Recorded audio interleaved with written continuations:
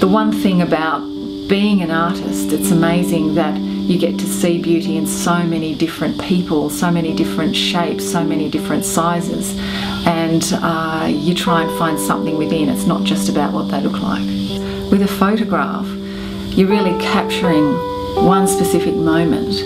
With portrait painting, particularly live portrait painting, when you're actually sitting there with a model, you're going through a journey, you're asking them about themselves, they're revealing a lot of things about themselves, their values, their emotions, and you can capture that over time, so it's many moments, so you get a really deep feeling of who that person is.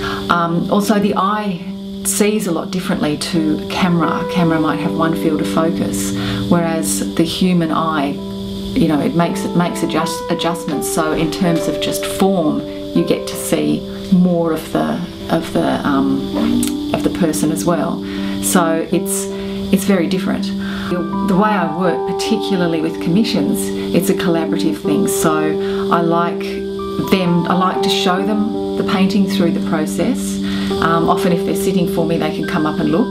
But if I do go and work from photographs as well, I like them to actually see the painting as it progresses. So ultimately, really at the end, you're really getting something that they've contributed to as well. So it's usually very, very good. I mostly do portrait commissions, and usually it's a person who commissions the portrait of a loved one, a wife, a husband, a child, or even a pet. They're quite popular.